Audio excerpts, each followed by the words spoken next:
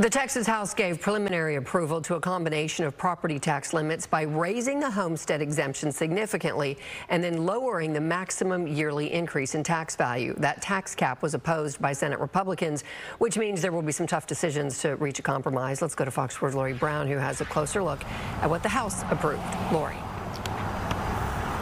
Heather, House lawmakers are touting this bill as one that would save the owner of a $350,000 home about $1,300 next year and $1,500 the year after. With that, I move passage of the largest tax cut in the history of the state of Texas. House lawmakers gave resounding approval to their significantly amended version of Senate Bill 3.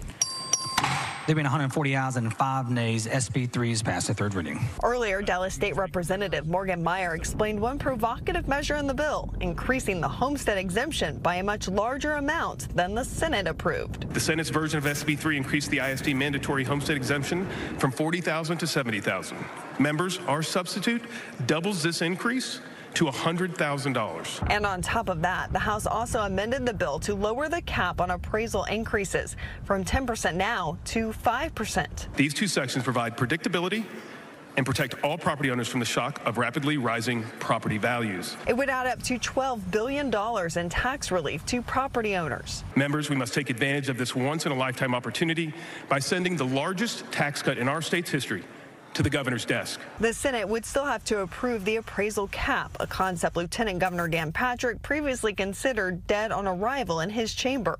Dr. Lynn Krebs, a research economist with the Texas Real Estate Research Center at Texas A&M, points out that lawmakers already put a different cap in place in 2019, a 2.5% limit on revenue growth for school districts and 3.5% on cities and counties.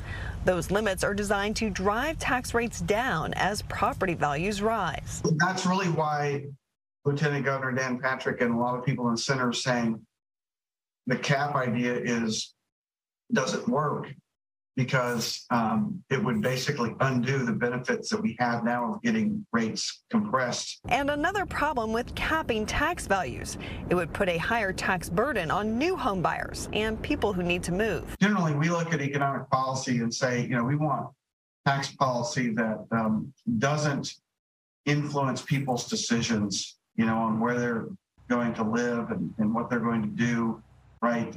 Good tax policy is generally neutral. The bill calls for the state to send $12 billion to school districts to offset the cuts. The third vote on SB 3 is set in the House for tomorrow. And because the House made significant changes to the Senate bill, it will then need to go back to the Senate for their approval.